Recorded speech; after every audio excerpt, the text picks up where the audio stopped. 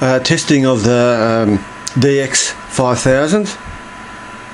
Injecting a let's see,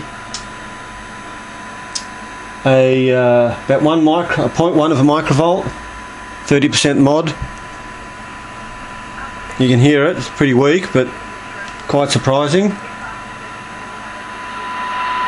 0.2 of a microvolt. Let's just adjust that, that's about 0.5. Just giving an S meter reading. Just look on my test equipment. If that focuses, that's 0.5. Alright, we have about 2 microvolts there.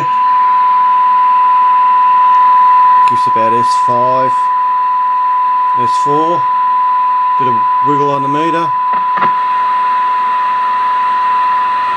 Go down again.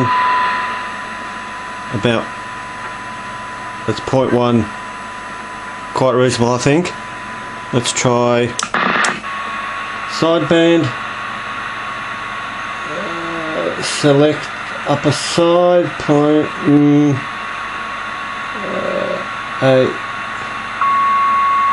enter. Okay, excuse the moving with the camera. That's about 0.1. About 0.2. Whoa. 0.5.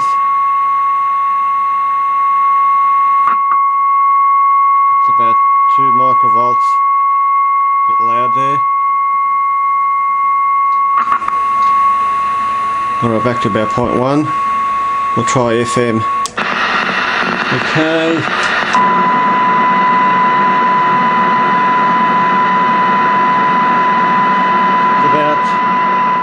That's about 3K of modulation.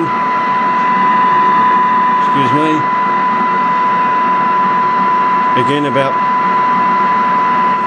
0.1 of a microvolt. It's about 0.2. That's about 0.6, which is nearly fully quietening. That's about 2. So I think the receiver works quite okay. It does sound peculiar on sideband, but that's just me. So we might try some power output while I'm at it. Let's put it on the watt meter scale. So you can see here we're on the 15 watt scale. Check the mode is FM, and I think it's set to flat chat.